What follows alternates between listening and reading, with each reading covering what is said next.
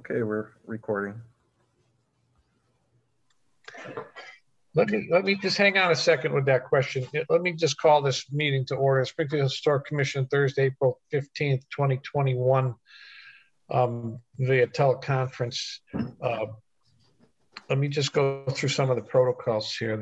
In order to enable municipal government to continue its important work during the COVID-19 pandemic while assuring both city employees and citizens can satisfy CDC social distancing guidelines, City of Springfield is providing public notice that would conduct a public hearing utilizing remote technology. Copies of said petitions, text, and maps may be requested by email or phone. Email should be directed to the Office of Planning and Economic Development at Allen, that's AALLEN, at springfieldcityhall.com, or by calling 413-787-6020. To view the public hearing, it's on Focus Springfield Community TV website. Now, public commentary is taken in two segments. The first public comment period will take place prior to meeting discussion. The second public comment period will take place after the meeting, will remain open for 24 hours after the meeting. And to provide for public comment in writing, the Springfield Historic Commission, 70 Tapley Street, Springfield, or email Allen at springfieldcityhall.com.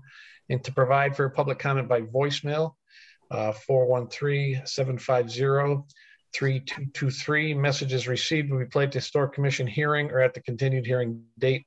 All commenters should state their name, address, and company or organizational affiliation in addition to the items their comments pertain to. Voice messages received 24 hours before the hearing will be put into the record during the public hearing, and comments after the meeting will be entered at the continued date for the hearing. Messages are limited to 2 minutes. To request a reasonable accommodation or language service, call 413-787-6020. Let me just take another look. Right now we have Commissioner Walsh, Commissioner McFarland, Commissioner Finn, Commissioner Schultes. Did I miss anybody? Any other commissioners on board with us? Okay.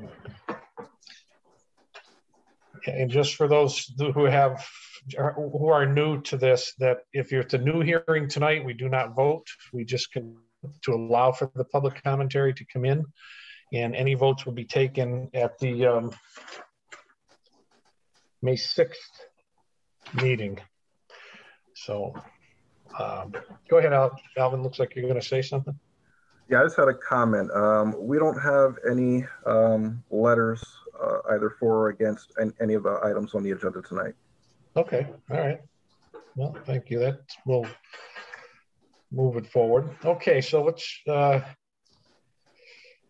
just was hoping to get one more commissioner on. So I still only have 4. Okay. Let's get 176 Florida Street. This is an application for certificate of appropriateness, Hector Rivera, roof-mounted solar array. Does the petitioner have anything to add? No, sir. Tony Isaacs again. No, we have no additional information to add. We submitted the most recent plans.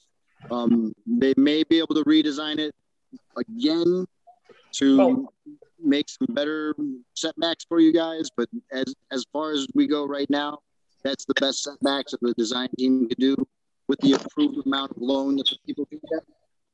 With the what? With the approved amount of loan that they received. So they received a certain amount of funding in order to get this project. So in order what does the funding have to do with the setbacks? Oh, well, the setbacks may reduce the amount of panels. So they incorporated the best setbacks they could with the same amount of panels. Okay, so do you think that the setbacks fit our guidelines, or they do not fit our guidelines? I personally think they do. There's one setback that's on one roof that doesn't really make sense to me. My supervisor can't figure it out either. But our design team is in another part of the country. But other than that, it looks like to me, because I haven't done installs before, that all the setbacks are incorporated. So that way, if there was any issues. It looks like you moved a couple of the panels, which would make those setbacks a little more accurate. I see that. Yes, sir. And It looks like you've highlighted what the setbacks are, so it's a little more clear to us when we look at the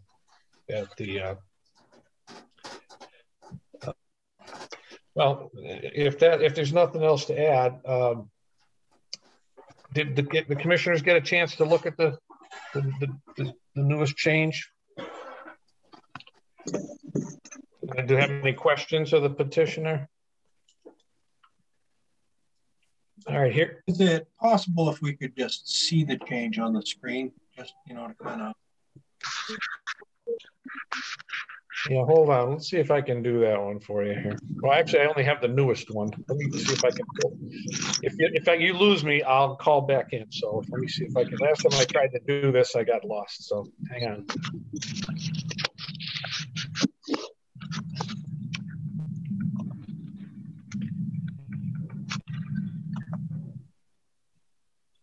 Maybe not.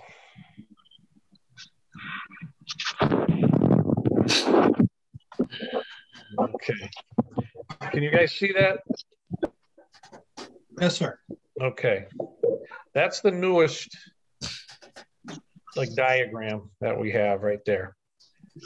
And on roof A, they took off one panel, and on roof B, they took off a panel and they moved them over to roof B.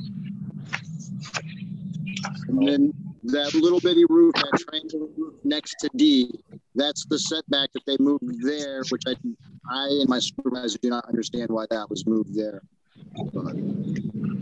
So, could you say that again, please? You're talking about roof D? Yeah, roof D is in David. Right. Yeah. So if you're looking kind of up and to the left, there's a little triangular section of roof right there. Yeah. And they added a setback right there. That's really the only one we didn't understand why that one was there. Okay. All right. There's plenty of, there's sufficient room for fire department to move around up there. Anybody that would need to get onto the roof, they have access to anything and all things on the roof. Right. We understand that's usually the case. I'm pretty sure you wouldn't install one that couldn't be adequately handled by the fire department. Correct.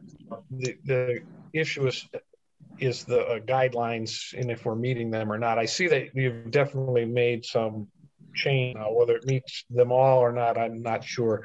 Do any other commissioners have any questions about this? Yes, I have two questions. One, I'd like to know exactly how far from the top of the roof the solar panels are in inches.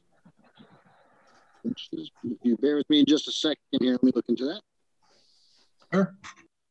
Didn't mean to unshare that, so let me bring it back on up here. There it is.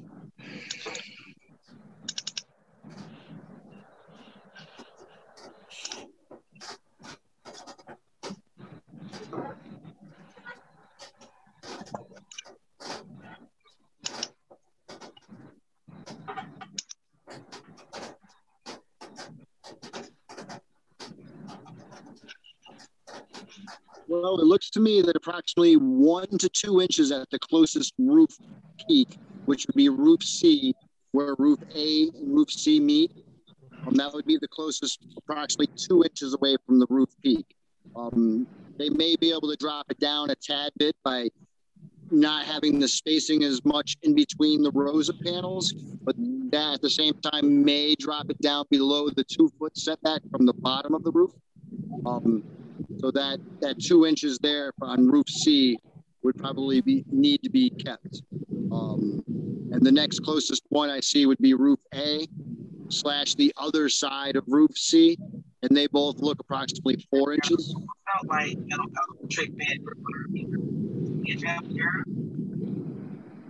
apologize. Is that you're saying from the peaks? Maybe I need to reiterate the question. What I was asking was in between the solar panel and the roof itself. So how high does it sit up off of the roof? My apologies, sir. That is totally adjustable. Anywhere from 3 inches, I think, is the lowest point, up to 6.5 inches. But the solar panels do need in between 5 to 6 inches to sit off the roof, so that way they have adequate airflow to keep the heat down. Okay, I just have one more question for you. Are any of the panels visible from the public way? Yes, sir. I'm not going to lie. Yes, sir. Well, we know they are. So how many? Yes. Which? Pretty much roof A and the same side, roof C you see, and also roof B. Those three are the main on the main road on Florida Street itself. But it's a very wide street, very large houses, large spacing in between the houses. So you can see the array, everything except for roof D, coming sides of the road. Okay. I don't want to tell you guys that it's going to be completely hidden, and then you guys drive by there and be like, No. "This guy, what the heck?" We are that it's visible. That's why the setbacks in the number of inches off the roof are critical, so it doesn't stick out. So it appears to take the shape of the same pitch and the same shape of the roof to make it less visible. Less visible. Yeah. Once again, unfortunately, they are large solar panels, so we do the best we can to keep them as less visible as possible. But once again, they are large solar panels. So. Okay. Any other commissioners have any?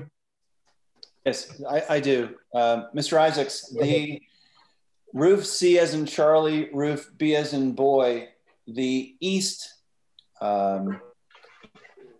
side of that roof, there's a setback on roof B, but there is no setback on the east side of roof C. Is that correct? That is correct, sir. The reason being, on roof C, that setback works from the bottom up. So same with roof B, that setback works from the bottom up. So both sets of panels would be, if you're looking at them, they would be actually portrait. So up and down. Okay. So it's just because of how the picture is. That's why. Yeah, understood. Okay, thank you. You're welcome, sir. Okay. Other questions? Okay, hearing none, I'd entertain a motion to accept the application for a certificate of appropriateness at 176 Florida Street for the roof-mounted solar array as described in the information.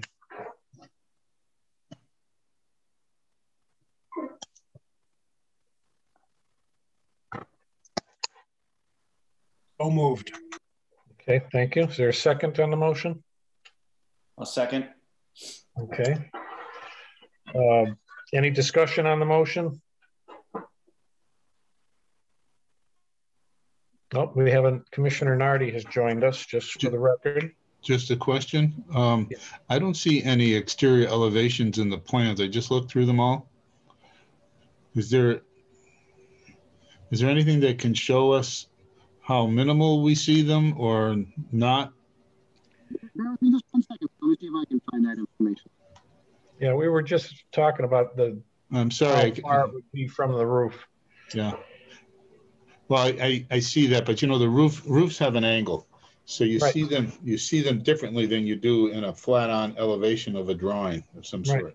So that's why it's sometimes helpful to see a photograph with the panels on them.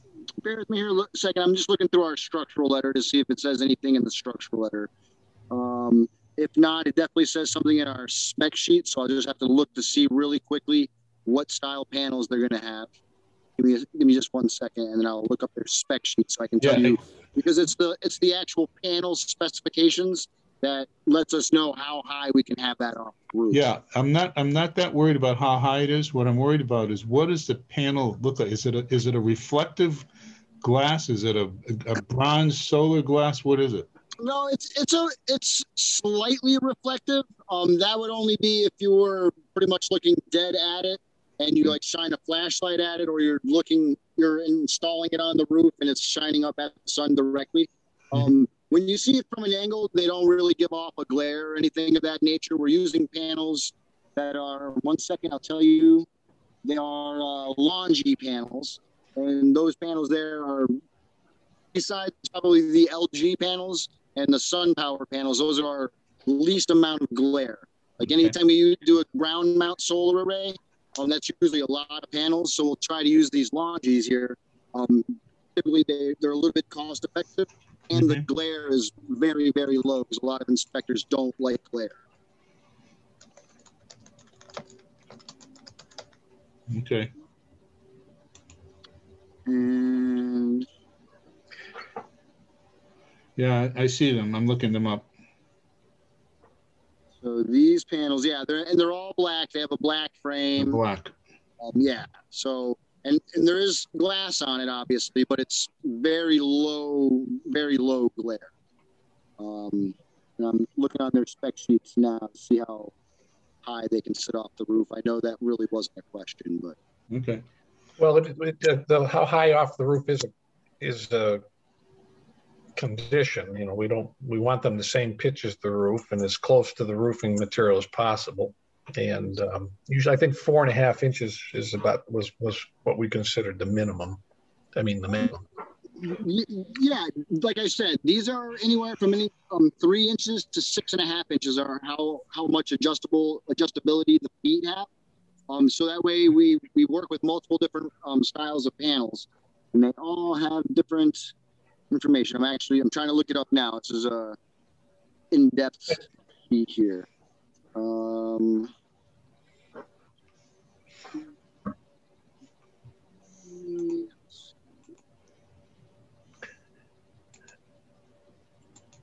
I do apologize, gentlemen.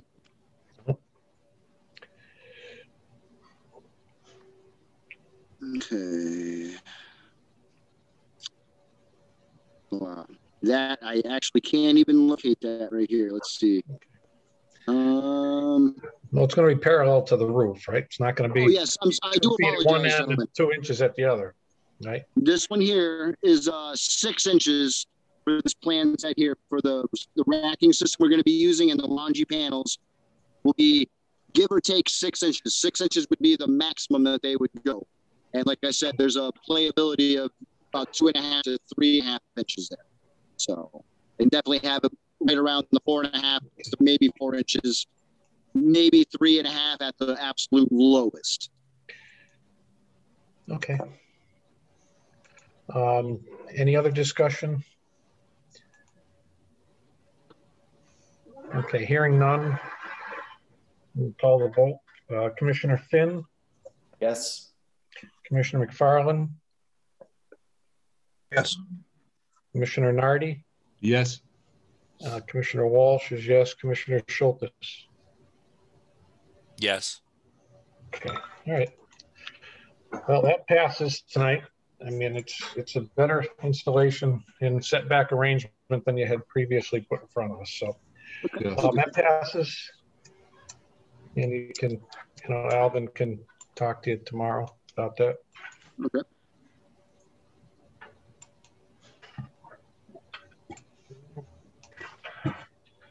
Thank you. Now, 393 Maple Street. And there's no comment, and Alvin, he said no commentary on anything tonight, right? So I'm not missing anything? Okay. That's correct. We don't have any commentary. Okay, this is an application for a certificate of appropriateness at 3 Maple Street, the Gospel Public Incorporated, for an ADA compliant ramp to the right side of the building. Is the petitioner on? Is there anything the petitioner would like to add? Yes, my name is Mark Waterburn, MAW Construction Work, representing Pastor Duca, Renson Duca. Okay, do we have that in writing, Alvin? Yeah, so I believe they supplied it for the last meeting. Okay, go ahead, Mark. Sorry. There's also on the call. So okay. I do have some information as far as I want to share my screen. Be patient with me. I've never used share screen with Zoom before, so let me give it a shot here. We have the 3D rendition of what more or less what we're proposing. This is an example. They would like to use a wood for the ramp, but the ramp will be on, as we said, on the right side of the building. Mm-hmm. The documentation that we submitted,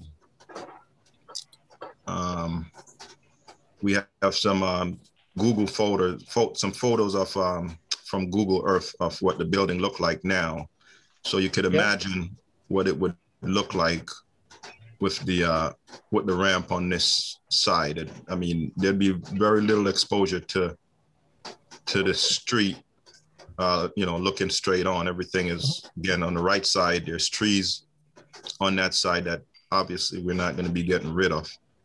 And it's going to wrap around the back side and allow entry on the back portion of the building.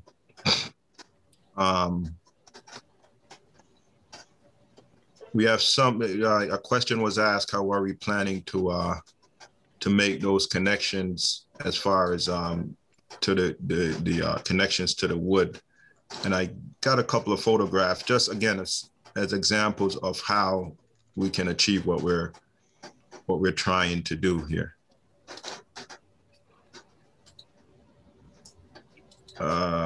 I had another one here. This thing. It's okay. Take your time, but the rendering makes it appear like it would be like a concrete ramp, not a wood ramp. Would there be? But you're saying it's going to be made out of wood? Yes, that's what. Okay. That's what the owners requested. Okay, and there's, because then there's what am I trying to say there? What is it going to be faced with? What's going to be hiding underneath the ramp? Is that going to be lattice? Is it going to be, that's wouldn't quite be appropriate, I don't think. But so we don't really have the material or the structure, how it's actually going to be made. I don't see that we have that information in our file here, unless I'm missing it. No, we don't have a list of material, dear, but like I said, I have an example on the screen now of what we've been possibly doing. Right, but, and I have a picture of that, but it doesn't tell me what the finished ramp would look like. It's just like the sides are just grayed out. I mean, it certainly shows us clearly where it will be, and that's important to us as well. But it doesn't tell us the material, I mean, it's if ADA compliant, so all the pitches are going to be correct, and I get that part. Is there anything more? I mean, is it going to be built like with decking material kind of thing, or with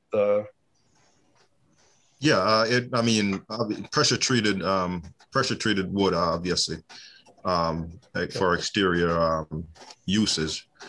The railing would be iron railing, similar to the ones that we're looking at here on the screen. All ADA compliant. Yes, sir. All right. Any commissioners have any questions? Well, I have more of a comment.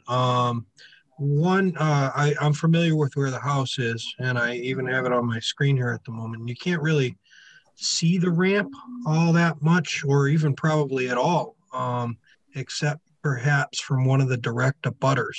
I would be curious to see what they had to say, if they wanted to say anything about it, as well. In looking at the photograph, the railings, I would want to see those in a dark color.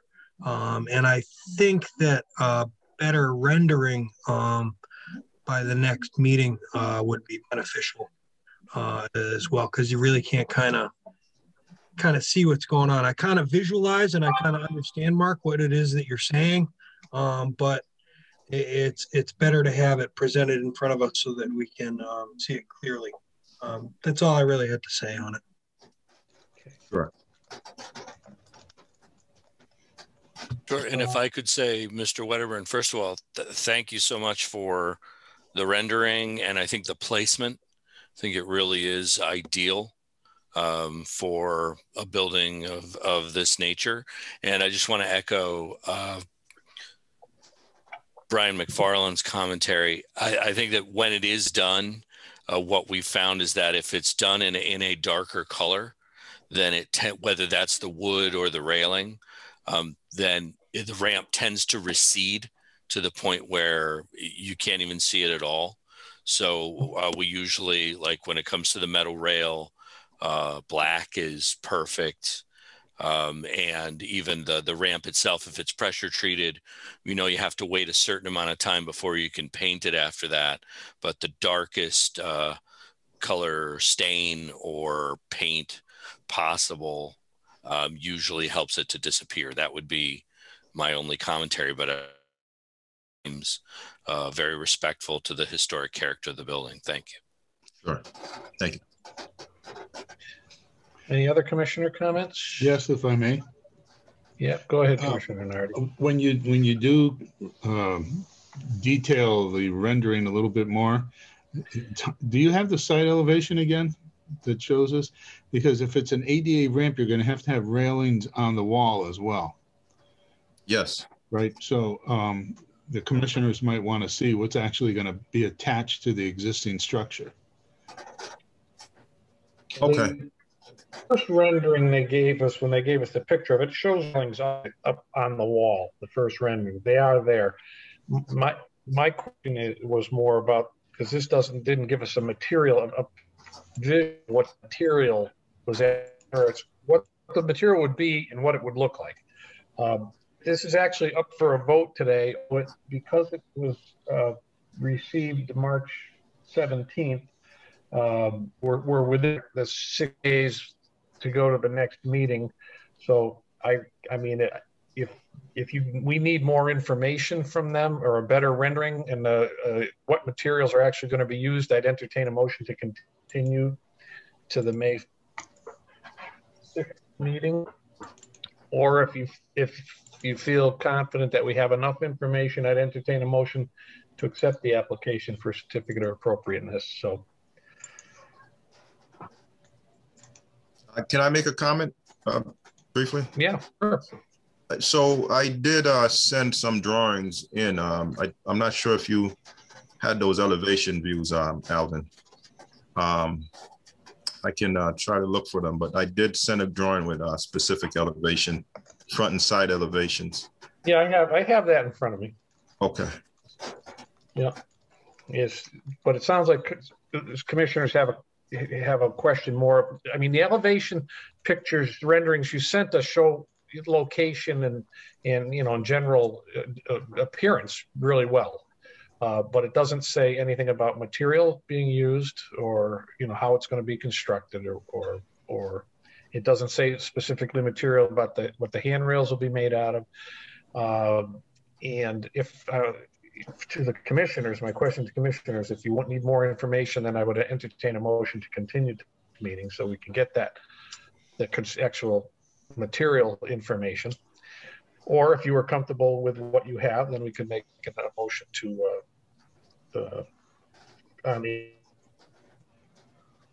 so I entertain a motion if someone would like to.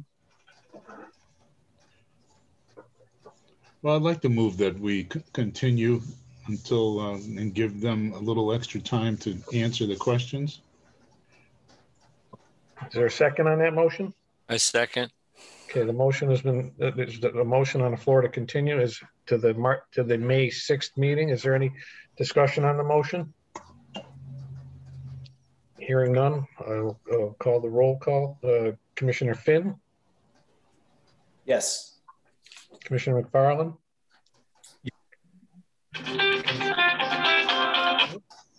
Commissioner Nardi? Yes. Commissioner Walsh is yes, and Commissioner Schultes? Yes. Okay, so because we don't have enough, Mr. Wedderburn, because I don't think we have enough information on the material and the structure. And so we have continued it. If you could get that information for us for the next meeting. So we continued it to the May 6th meeting. Will do. Thank you. Okay, thank you. Thank you, gentlemen. Thank you. Okay, now the next 4, we're beginning the public hearing, so we will not be voting to approve or not approve. We will simply be allowing the petitioners to to tell us what's up, and we can ask our questions, allow for public commentary moving forward. So next is 75 Mulberry Street. It's an application for certificate of appropriateness to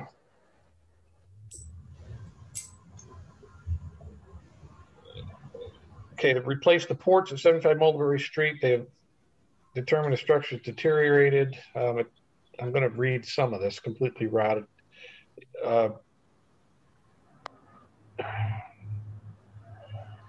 Tearing down an existing structure, including footings, rebuild footings, uses pressure treated material and hardwood, assembly of historic appropriateness. Include utilizing decorative historic salvage materials or replication of elements that could not be salvaged to match originals, including decking, beadboard, ceiling, and balustrade. Contract to make every effort to preserve the decorative rosette at the top section of the stairway. If it can't be salvaged, it will be molded and replicated to match. Existing porch asphalt roofing to be removed and replaced. Okay. Who is here to talk on this one? Hi, so yeah, I'm Tina Quagliato Sullivan from the city. The city is funding the project. The homeowner is also here. Her name is Lori Campbell, and Courtney. Lori, thank you. Courtney Rose, who is represents Plotkin, the city's outside inspector, will be writing the specs for the job, and then obviously we bid to a contractor. Okay, excellent. I mean, the description certainly makes it clear that you're going to use appropriate replacement techniques. So we're happy about that. Any commissioners have any questions of the petitioner or the city representative or whoever's here? Nope. I did want to mention that I am familiar with this property as well, and I've walked by it many times, and the porch is quite dilapidated. The house overall is absolutely beautiful and in great condition, but the porch, it does need to be replaced. Okay. I just want to say I'm a neighbor. My daughters went to all 3 of them went to Milton Bradley, and so thank you for doing that work, and beautifying the neighborhood. Excellent. So any other comments or questions? If there are none, I'd entertain a motion to continue to the May 6th meeting to allow for public commentary. Moved. And is there a second on the motion? Second. Okay, thank you. Is there any discussion on the motion? Okay, I'm going to go through the roll call. Commissioner McFarland? Yes. Commissioner Nardi? Yes. Commissioner Walsh? Yes. Commissioner Schultes? Yes. And Yes. Okay, so we continue that to allow for public commentary until the May 6th meeting. Great, thank you. Thank you. Okay, next is 47 Bellevue Avenue. It's an application for a certificate of appropriateness to remove and replace the sun porch windows. It says the 97-year-old windows are warped, require wooden storms that are also warped, not efficient, and the storms are very difficult to put in place for the winter. Please see the photo window plan specifications. Okay, who's here to is Paula Jane Hetzel. Would like to describe, oh, there you are. Okay, go ahead. Yes, we have lived in, my husband Paul and I have lived in this house for 43 years, almost 44 years. And we have decided after many winters and springs taking these storm windows up and down that it's time to replace the windows. And opening the windows. And opening the windows is a struggle. So we are replacing them with Marvin windows. I think you see the specs there. I did try to send a little video of the window, but I have the sample here if you'd like to see it. Okay, whenever you can show us. It'd be good. This is the exterior of the. We lost you, I think.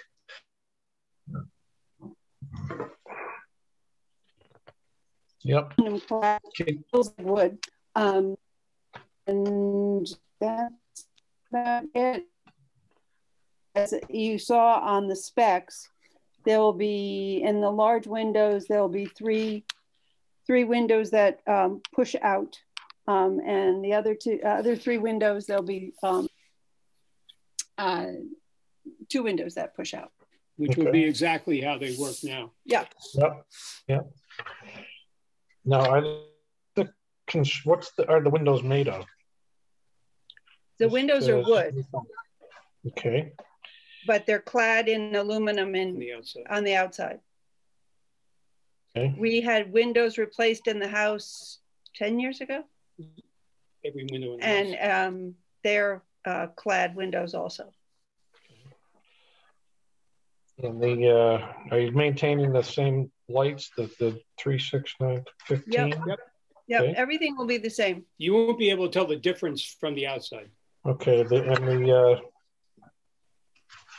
Read through it looks like everything's covered. Any commissioners have any questions or comments relative to this application?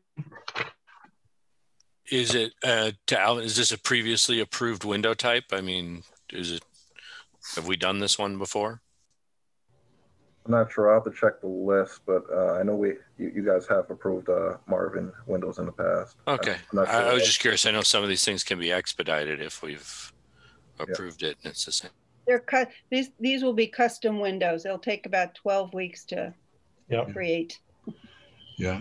Question. So since they're custom and they're made to fit the existing opening, so you're not going to be changing the opening and you're not changing the exterior trim. Nope. No. Now you're paying that extra money to have it fit. Nope. Okay. Gotcha. Right. Yes. No, it seems like whatever. As I'm reading through it, I had scanned it before. It looks like a pretty good window. I'm just trying to check, making sure we think about some of the details. Any other commissioners? No. Is there anything else, Mr. and Mrs. Hetzel, you'd like to tell us about this?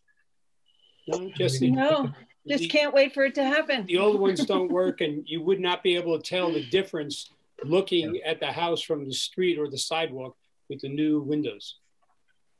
And these are obviously more energy efficient. Of course. Okay, if there's nothing else you'd like to add and there's no other questions or comments from commissioners, I would entertain a motion to continue the application to the May 6th meeting. So moved. Okay. Second. Okay, thank you very much. Any discussion on the motion? Okay, hearing none, I'm going to call the roll here. Commissioner Nardi? Yes. Commissioner Walsh is yes. Commissioner Schultes? Yes. Commissioner Finn? Yes. Commissioner McFarland? Yes. Okay, so that's voted to continue to allow for public commentary. And we'll see you at the next meeting. Thank you very much. Thank you very much. Thank you. Appreciate it.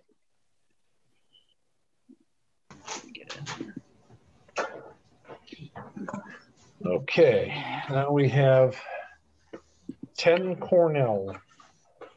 This is an application for certificate of appropriateness to replace 10 windows. It says already approved vendor installed at 34. Is that the vendor that was approved or the windows that was approved?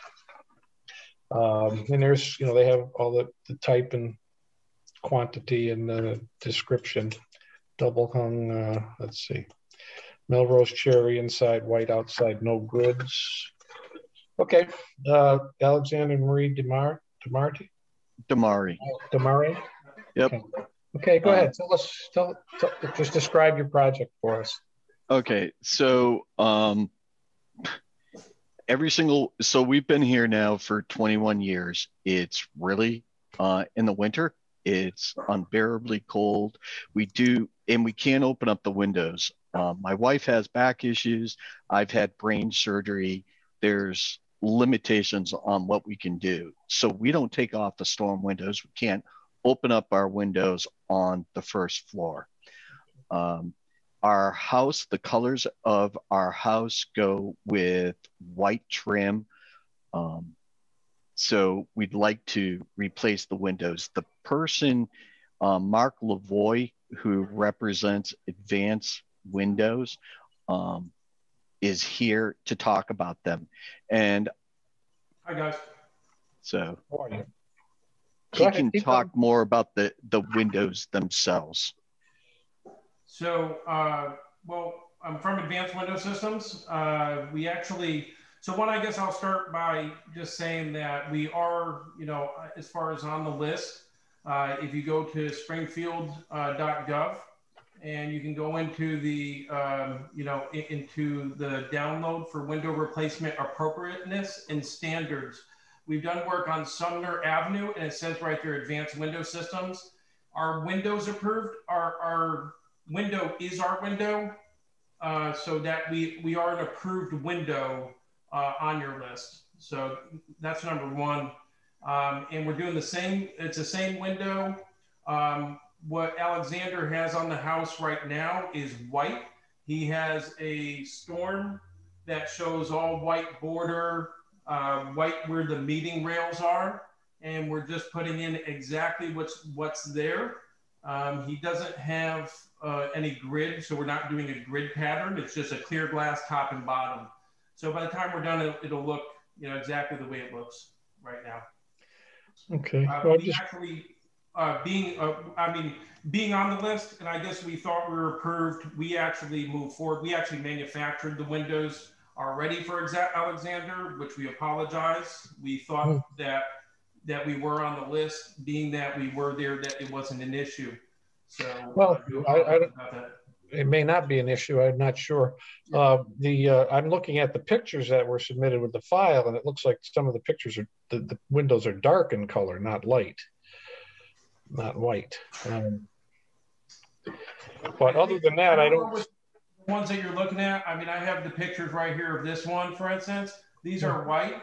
It looks like the other ones, any of the dark ones that you might have, those look like they were painted after the fact, because all the ones that I see, this one is white. This one was white. From the outside, not from the inside. Oh. This is from the outside. That's an outside picture? Yep. Yes. That's the outside of my house. Okay, it looks from, with the picture being so small there, it looks like a roof. That looks almost like a floor. So let me get a little closer to it. Oh yeah, okay, I can see that now. And our frame and everything where our window sits is going to look exactly the same look as what it looks like right there as you see it. Okay. And the construction of the window is vinyl? Yes. Okay, any commissioners have any questions or comments? Because I'd have to do some research to see that window was an approved window. I don't. If you want, I can share my screen if you want, and I got the list pulled up, website if you like. Well, I'm looking at it's.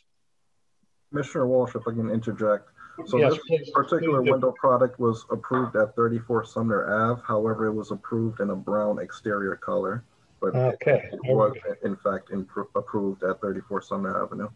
Okay, thank you. I couldn't. Yeah, even, you know what? The window is the same. It's the same window. So again, we matched. We did a brown there because of the fact that it was brown to begin with. Over at Alexander's house, it's white, so therefore we do white. The window is the same window because we only have one line of window. Right, but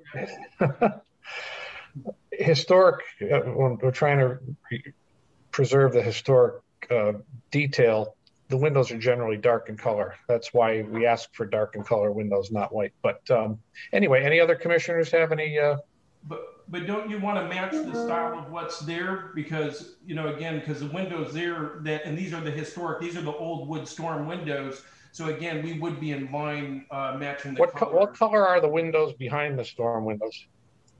They could be any color. Honestly, we haven't taken them off in 21 years. No, I understand. I'm just asking Mr. Lavoie a question. Yeah.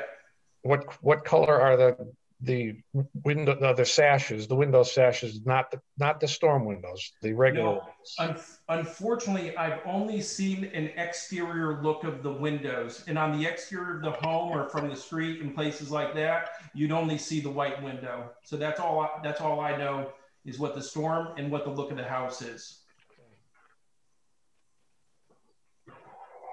Are any of the then I'll address the owner. Are any of the windows that you're replacing dark in color? No. And I know the storms are white. I understand the storms are white, but are the windows themselves dark in color? You know something? Honestly, we had everything painted white on the outside because all the trim on our house goes with white.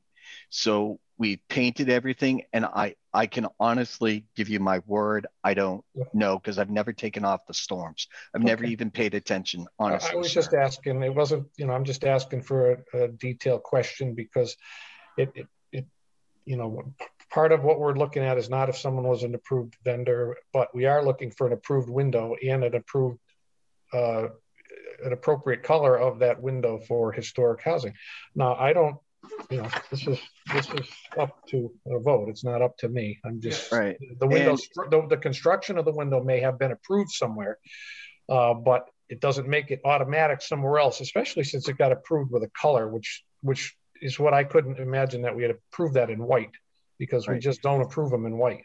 This is something I don't understand. I also put into the pictures, all the surrounding houses in my neighborhood all have white windows. Yeah, well, I don't know that that's the case, and I don't know that it's not. I submitted the pictures. I actually submitted the pictures. The house across the street has got white vinyl. The house beside me is white vinyl.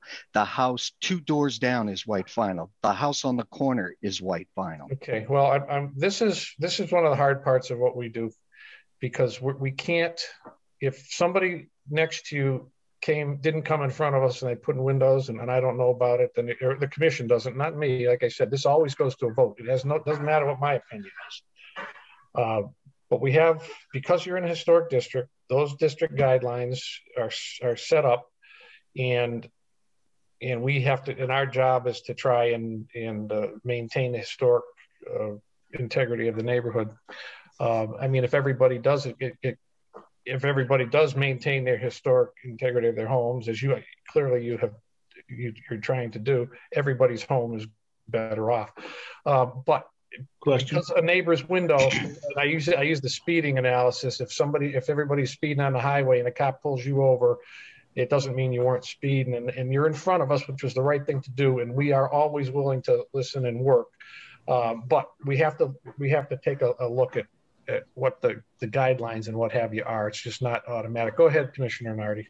Okay, so just for clarification to either the homeowner or the contractor, the existing storm windows will remain, and the new windows will be installed behind the storm windows that are there. Is that true? No, that was no. No? Okay, so the existing white storm windows are coming off. They would, and then our window would set in, it would set basically right where those storms are. Mm-hmm. And that's where the storm window, like the actual white that you're seeing. So for instance, you have the white, so these are the white storm windows that he currently has. Right. Our window is going to set basically right within where that is. So that's exactly what ours is going to look like. So again, keeping the look of what it is right now, which I'm assuming that's what it's about, is keeping the look of what he has right now. So we would be keeping that same exact look that he has right now. Okay, thank you. I understand now. Yep. Just on a technicality, the commission isn't, our goal is not to maintain the way a house looks now. It's what the historically appropriate look would be. But that's just an aside. Any other commissioners have any questions or comments? I do, Chairman Wall. Go ahead, Commissioner Finn. So, Mr. Lavoie, you said that the window is going to be sitting where the current storm windows I guess, profile or face is?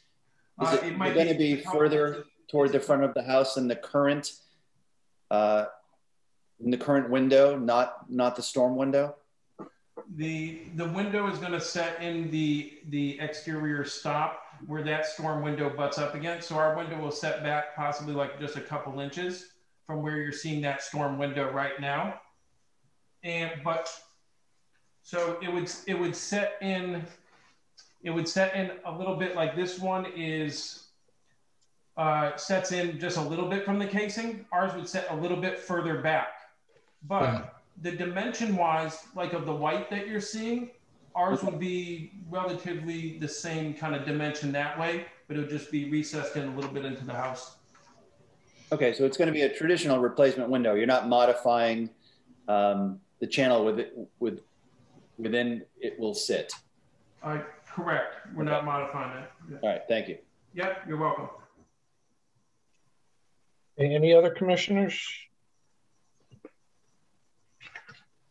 Okay, hearing none, I would entertain a motion to continue this application for a certificate of appropriateness at 10 Cornell Street to the May 6th meeting to allow for public commentary. So moved.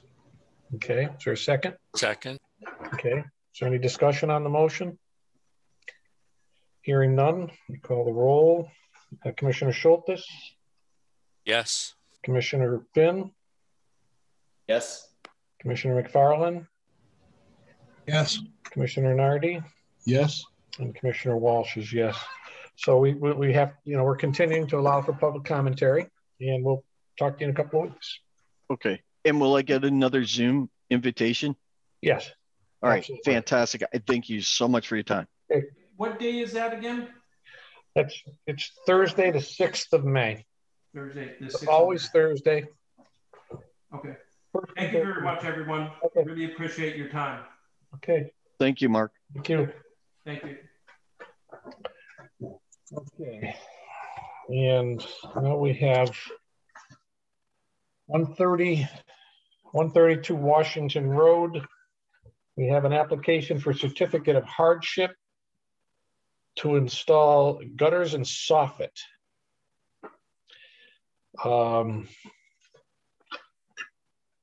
Okay, so if Ms. Nugent, if you'd like to just tell us what you're doing, describe the project for us, please.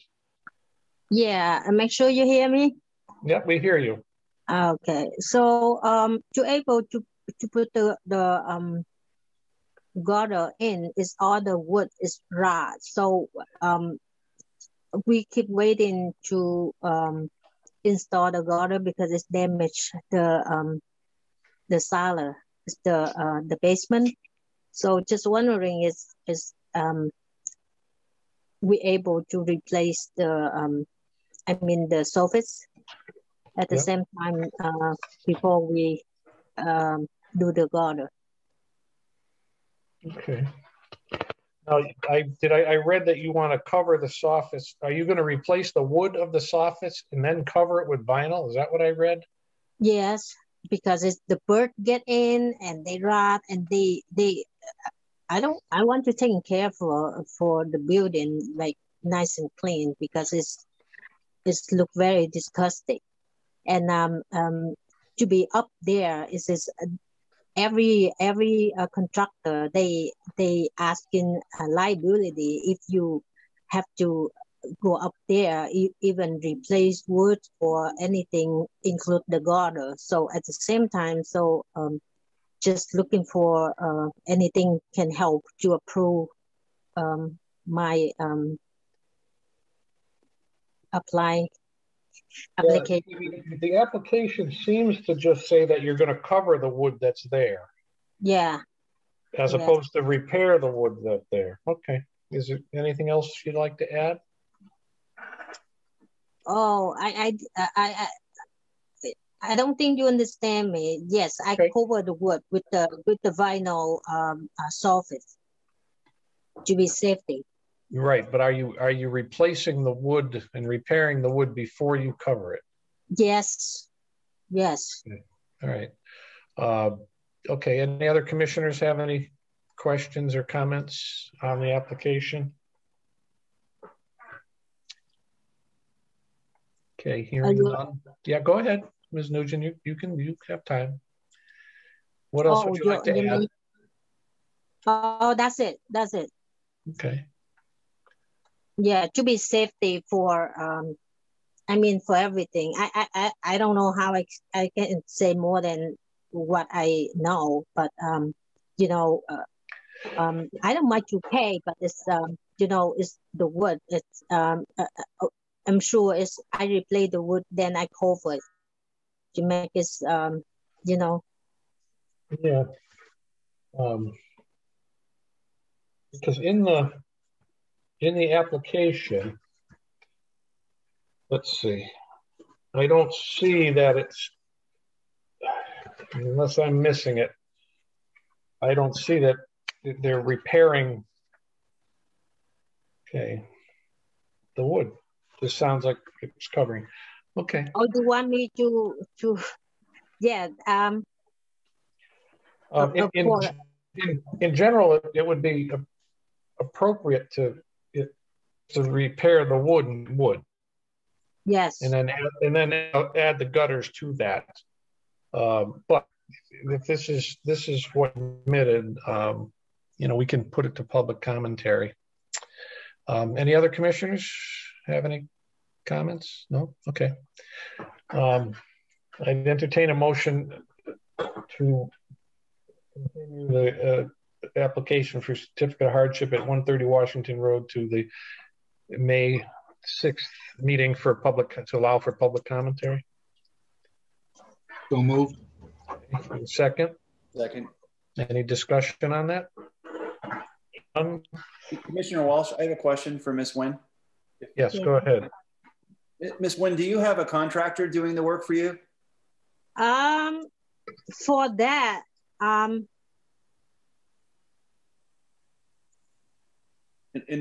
I of course they do it. Yes, I cannot do myself either. I'm sorry, say that again. I cannot do myself. Right. I have the contract, but again, it's the gutter and will be installed after I finish this part. Okay. Okay. I ask only because I think maybe at the next meeting, the commissioners might have some questions about how that's actually going to be done from a detailed perspective. Let me say something. It's Mr. Vincent just saying it will be replace the wood, then it make the vinyl cover. So that is what it is. So I don't know if the construction can be involved into it. They just waiting their time for nothing. And you know that it's nobody do you know it's well here I didn't know it's a yes or no. That is what I want to know. But it's belong with the construction as that's it very simple. Even I'm not the professional, but it's replace the wood. It's very very rough, very bad. That we Mr. Benson just saying this is we be right. Well, that.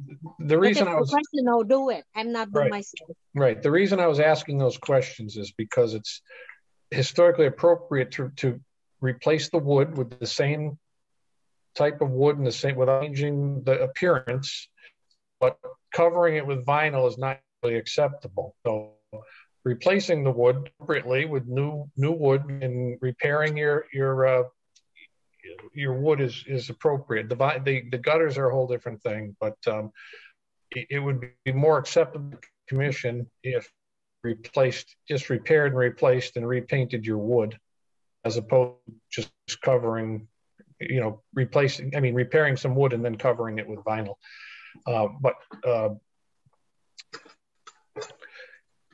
So any other comments or questions for the petitioner and the motion on the floor to continue?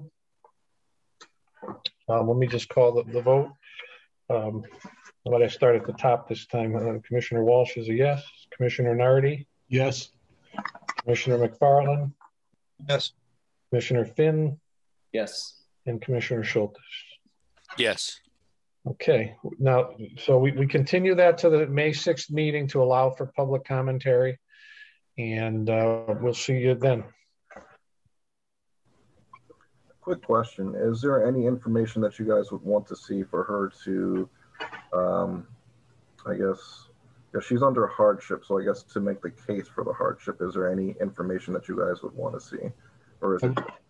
I would suggest some close-up photos of the existing condition so that we really see what the contractor is trying to suggest to the owner.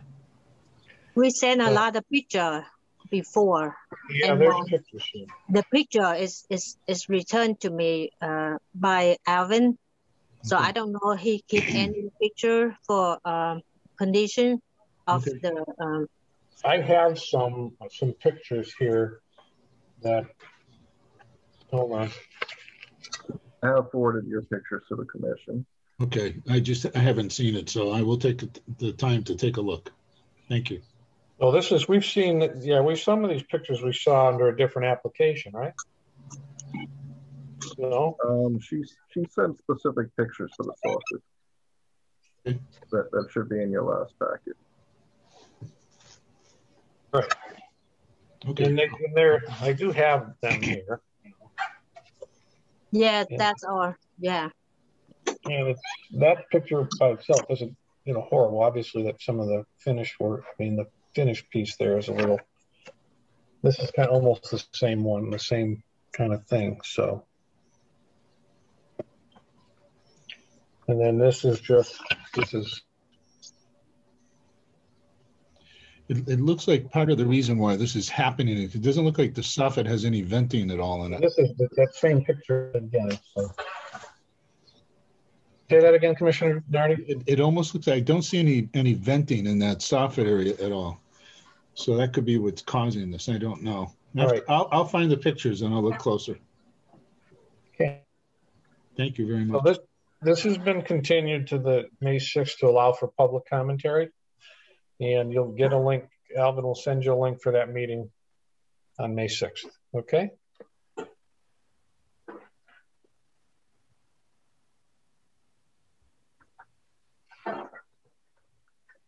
Commissioner Walsh, I have a request to remove a couple of items ahead. Under all of the matters, numbers 1 and 2 for section 106 review. Would you be able to take those out of order in front of the municipal project? Any objection to taking those out of order, commissioners? Hearing none, we'll move 1 Federal Street, section 106 review, and then 95 State Street, section 106 review.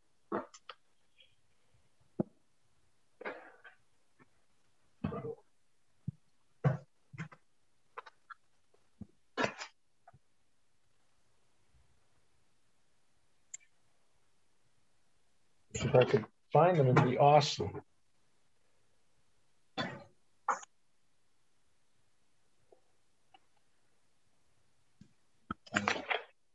This is the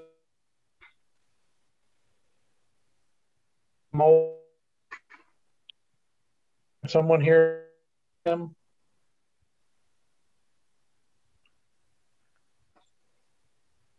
This is Laura Mancuso. I can talk about both of them. Okay, if you would, go right ahead. Which one would you like me to start with? Well, I have Federal Street in front of me first. Okay. So these are both T-Mobile modifying their existing installations. For Federal Street, they're going to remove and replace 3 existing antennas, 1 per sector, and install 3 new antennas. So you guys, you have the drawings in front of you. Okay. Yep. Are there going to, just to, I can't tell by reading these if there's going to be dramatic changes in appearance or size or anything like that to these antennas? They are going to be a little bit bigger than the existing ones. So one for each will be the same exact antenna.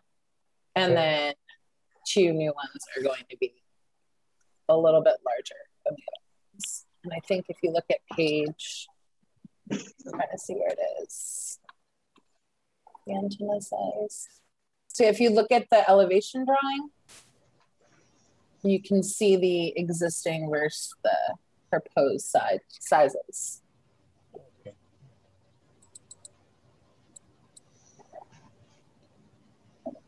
Okay. And these have both been submitted to the State Historic Preservation Office, but we have not heard back yet. Okay. Any commissioners have any questions on these? Just a technical question. So the brackets are going to probably be different because it's a little bigger? They're going to be on the same mounts. They're just going to add, there's only 2 existing antennas, so they'll have to add a third bracket, a third mount, but they'll be on the same sled mount as the other ones. Okay, so we're not removing something and leaving a hole for water to get in or anything like that? No, it's going to go on that existing sled. Okay, thank you. Mm-hmm. And would this 95 State Street be roughly the same situation? I think so. Just pull that one up.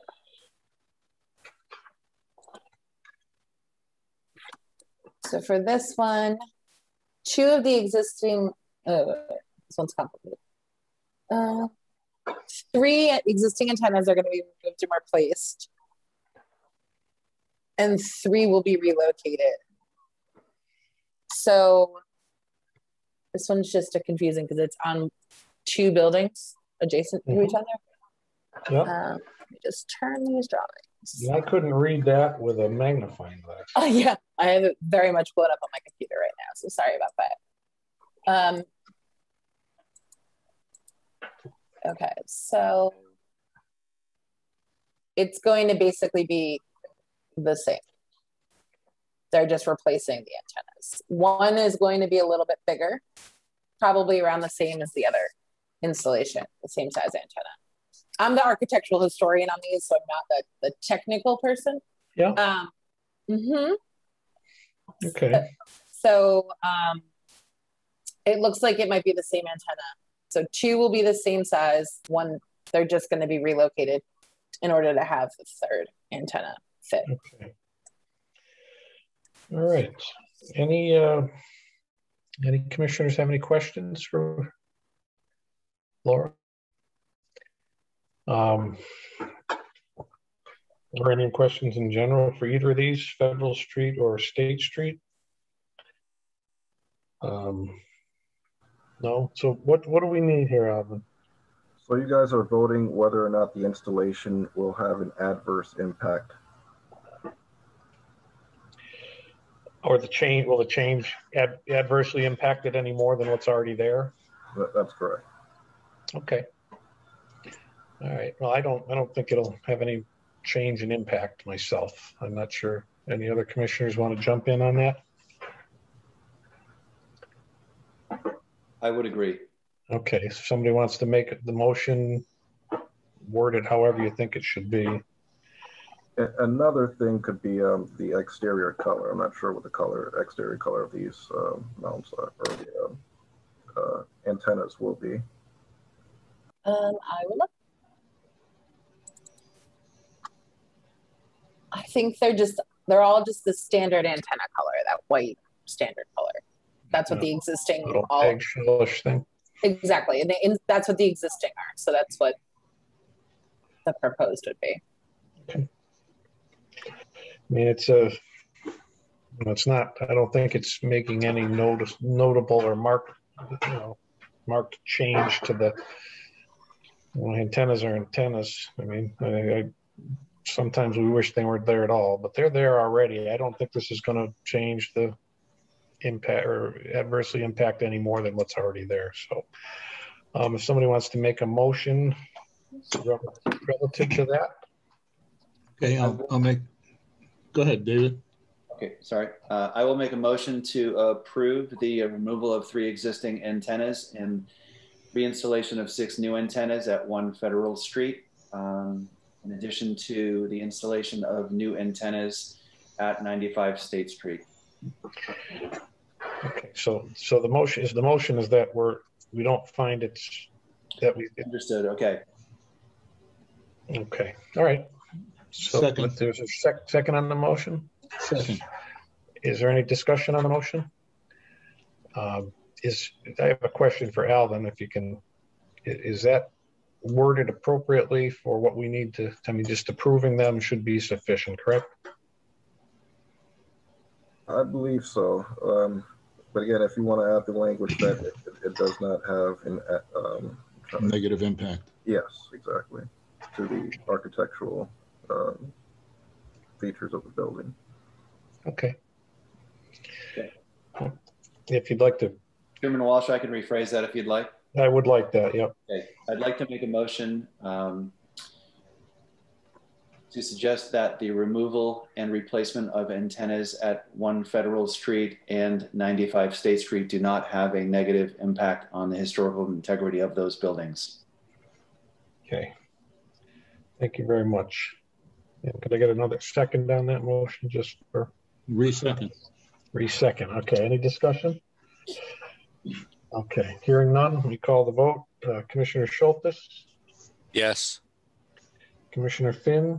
Yes. Commissioner McFarland? Yes. Commissioner Nardi? Yes. Commissioner Walsh is yes. Okay. There's 106. They're all set. Thank you very much.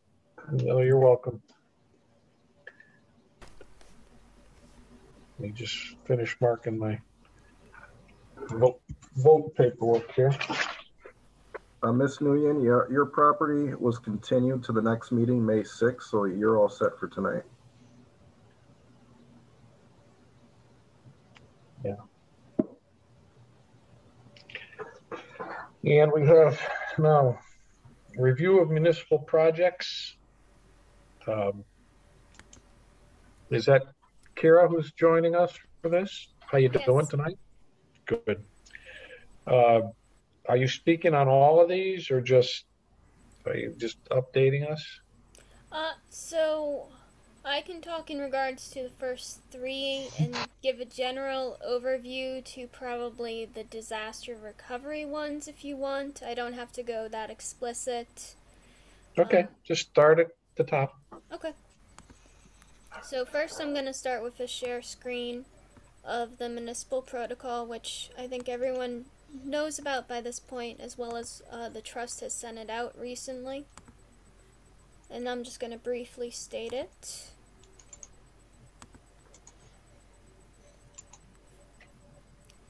So essentially why these properties are coming under display is because of municipal protocol, which means any building constructed before 1950 that is municipally owned or is a project going to work a project involving building construction with municipal funds comes across the attention of Springfield Historical Commission. It involves also that you're notified of the address of the building, department name, contact person, email, etc., description, proposal of demolition, rehabilitation, reconstruction, and whether the city owns the building or is funding the project, the year constructed. And then from the point that they notify you, you have up to 30 days to decide if it's a historically significant building. Excuse me. Essentially, and if it has an adverse reaction or not. If you deem it doesn't have an adverse reaction to the historically significant building, it goes back to the department. If you think that it does have an adverse reaction and you have suggestions for the project, you can submit them. So that's why these buildings are coming under essentially review by the commission. So I'm going to stop share right now. Okay. I don't have per se a formal presentation for you. I just figured I'd briefly go over them. No, that's good. That's what we need. For 26 Terrence Street, 17 to 19 Northampton Avenue, and 71 McKnight Street, all of these buildings are municipally owned, which is why these buildings are going to the Springfield Historical Commission. Right now it looks like it's a request for proposal. So the only thing I don't know is because a project hasn't been proposed yet for these buildings, it might come under you guys again, because part of the protocols are supposed to tell you what the proposal is, and you don't have one yet. At least that's my understanding of it. Okay.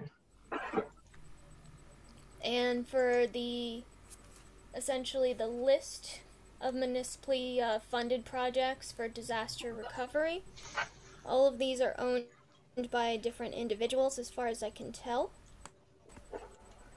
And again, you have the contact list that Alvin set up, but it doesn't say what exactly the project is going to be again. It just says it's under disaster recovery, but it doesn't say if it's rehabilitating or what exactly is going on. And I'll give you an example. So one of the ones under disaster recovery right now was one on the agenda, which was the 75 Mulberry Street for the porch work. Mm-hmm. And that was under disaster recovery. But from the list I see, it's not saying if it's rehabilitation, it's just giving a description name of disaster recovery. All of these buildings for disaster recovery are in the right time period. So it does follow the protocol with that. It's just, it's not outlining the project if it's demolition, rehabilitation, reconstruction, unless you just are counting disaster recovery as reconstruction. Again, I'm just presenting as I understand. Okay. So, again, you're being notified, which is great, and I'm glad. And that's wonderful. This is just my points of the projects ahead of you. So I guess at this point, it's, in my understanding of the protocol, you would have to decide if they're historically significant, Mm-hmm. if you need more details from them, what the project is, etc., just to follow with the rest of it. And I leave that up to the commission because I'm just my interpretation of everything. Well, normally we wanted, the first thing we determine is it has historical significance, and then of course we want to see what the project is going to be. But I think part of your concerns for a while is if these are really getting to us or not. And Yes. So this is a step in the right direction, right? Yes. Okay, good. I'm very happy. I am very happy. I just wanted to present everything just from no, my that's good. perspective on it. So because this is quite a long list here. Yes. And so should we be expecting to hear from every single one of these in the near future? So you already have the contact on here for all of the projects, as far as I can tell, which is mostly Tina Quagliato, right, who was on the call before. Yeah, right, and Bobby. And Bob. Yeah. Which I haven't been able to go over the projects of Bob yet. I just went through quickly with disaster recovery. Yep. And again, I don't know if she realized that she needs to tell you what's going to be done or not, because this is all starting to get informed to everybody. Yeah. Okay. Well, I'm not sure. That's quite a list there. I'd be happy if we started seeing some of these to determine historic significance and then find out what the projects are going to be. But hey, it's a step in the right direction, I think. I think so too. I'm very pleased. I just wanted to let you know and just inform you, and thank you so much always for your time. And the other thing I wanted to just quickly bring up, if I could. Yeah, you can. I sent, through the trust essentially, we sent a letter to many of the city officials about the municipal protocol. Mm-hmm. And previously I drafted up and I sent to you, Vinny, and I think to Alvin Allen as well, essentially about people submitting these proposals to you, so that way you could get all the stuff you need for municipal protocol, and then what you decided as a sheet back to them afterwards. So I don't know if this is something you might want to consider too, to make this a little bit of an easier process, or if this is something that needs to be looked over more. I just wanted to suggest and help where I can. Okay. Well, I'm not sure what the you know, I don't want to, like I think I'd said to you before, I don't want to put myself in the position of having to look around to see if they're doing it. You know, if this is in place, this is supposed to be sent to us. So, and I don't really intend to change that particular outlook right now, but I'm happy as can be when they come to us and we do it correctly. So sorry, I wasn't trying to suggest. I just meant how you had. No, Karen. I'm just, you know, you and I are on the same page. We've talked. You know, we're on the same page.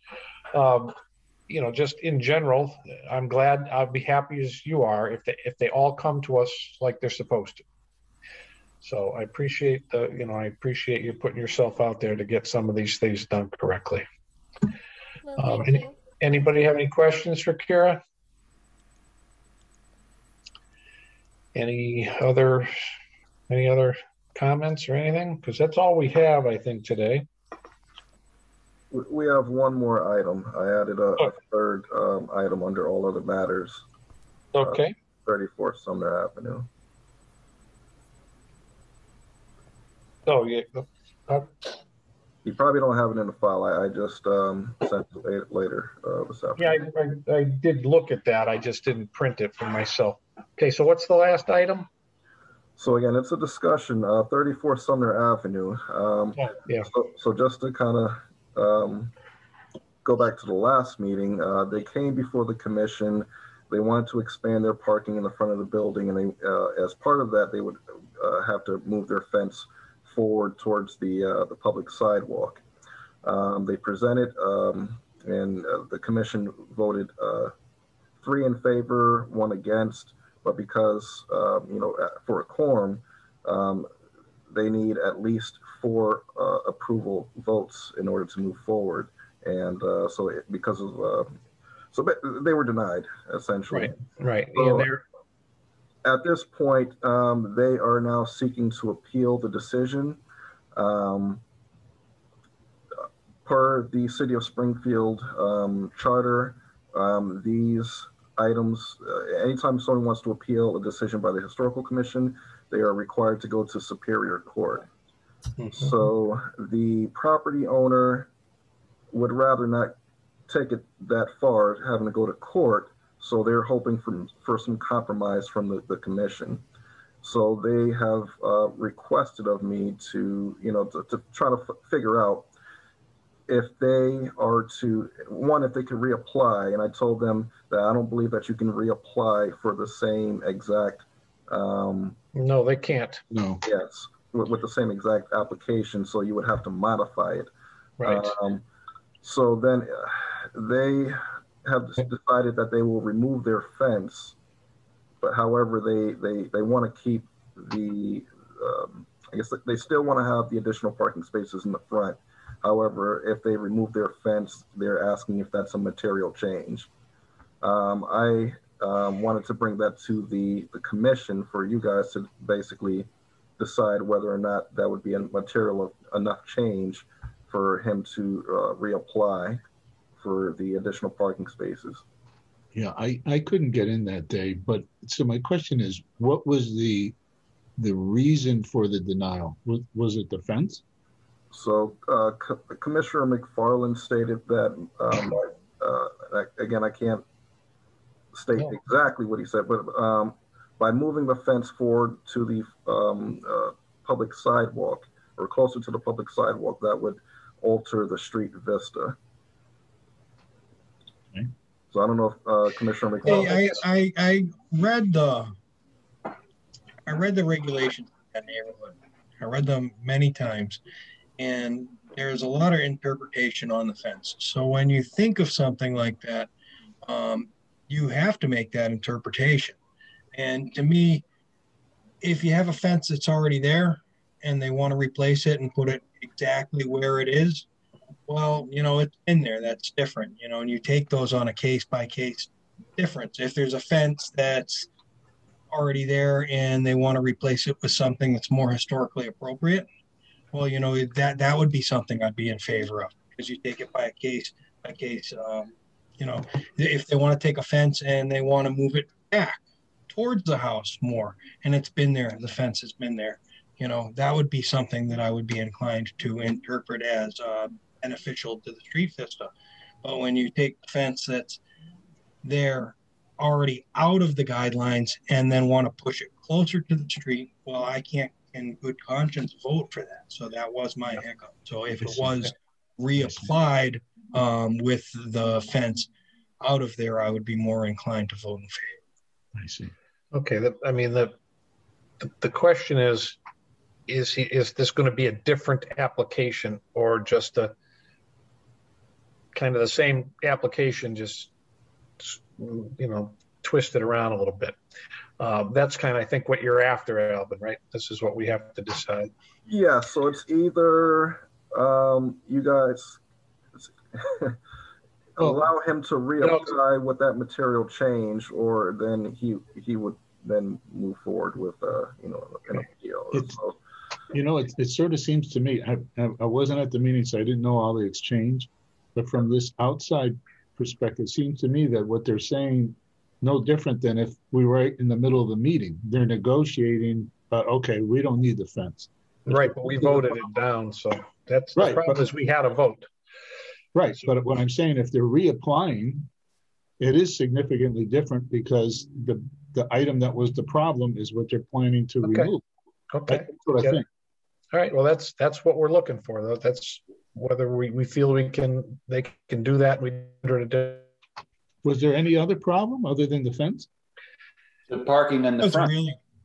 I mean, from the neighborhood standpoint, we got letters from the Forest Park Civic Association, concerned citizens of Springfield, and then also I think there was a resident of the one of the condo residents who was against the petition. So, right. One of the questions I would probably ask is it parking for a van? Is it parking for a truck? You know, what is it? Well, parking's parking. Unless it's designated handicapped, it's parking. So the building is it's I think about 50 residential units, somewhere there, about 40 to 50 units. But they have a storefront in the front of the property that I believe was previously a lawyer's office, but they've since moved out, and so they're looking to get another tenant in there. And I don't know if it's the request of the tenant that they wanted these additional parking spaces, but for whatever the reason is, they wanted additional parking spaces for that commercial use. Okay. Well, sometimes the zoning will require additional parking if you add that mixed use. Yep, that's correct. Well, that's the mixed use has always been there, but you know, their presentation at the last meeting was certainly interesting enough, because there's other parking. You know, there's several other businesses right there that have similar parking, but that's the content. That's not really what we're adjudicating right now. Is this going to be? Can they send this to us? Would we consider it a new application? So, I mean, we should probably have a motion on it. Does somebody like to make the motion on it? And I guess the motion would be to whether or not to allow a new application with the removal of the fence. Well, we don't need a motion for that, because if it's a new application that's different enough, I just understand why they're asking. If they make this change, are we going to say, hey, that's the same thing and you got to go to Superior Court no matter what? Well, who generally makes that decision? Alvin, is that you that usually makes the decision when people come to you and they're filling out a form? Have you ever had a situation where you're like, well, we just did this 2 months ago and said no? Are you the one who makes the decision? What have you been thinking prior to this? If this situation had occurred that someone whose petition had been rejected had reapplied, what criteria would you use? And would you pass that on to Vinny, to all of us? I'm just wondering if there's ever been a protocol to cover this before. So I've never really, I've been with the city 13 years now. I've not had this come up where someone wanted to appeal. So I've kind of gone back and forth with Attorney Shuchuk as to what the protocol is, what the procedures should be. I also spoke with Shannon Walsh from PVPC just to kind of get her, she's a historic planner over there, to kind of pick her brain as to who should make this decision. She told me to basically bring it to the commission, so that's why it's on the agenda. Well, I don't. Well, we have to, if we're meeting, we still have the right to say this is not different at the meeting. Yes, right? we do. We do. Yeah. I agree. I just, I would like to have, so sounds to me like if they're taking the fence out, that sounds to me a sufficiently different application. Yeah, I would be okay with that. So exactly. I'm sorry, not to break it up. So what I'm hearing is that you guys, instead of taking a vote as to whether or not they can or cannot come back, if you're stating that if they just put in an application at the meeting, then you'll decide whether or not the application is valid. Is that what I'm hearing? Yes. Yeah, I think that's okay. Okay. Attorney Shuchuk, jump in if we're. Remember it's. Am I on mute? Or... No, I got you. Oh, okay. Oh no, I agree. I definitely agree with the state. I actually think it would be a different application without the fence, but I wanted you guys to kind of have that come to that agreement by yourselves, I guess. Well, I guess we just did that. So Alvin can tell them to put in a new application. Remember, the fence is a physical object. Right. That's something we're going to see between the streetscape and the car and the building.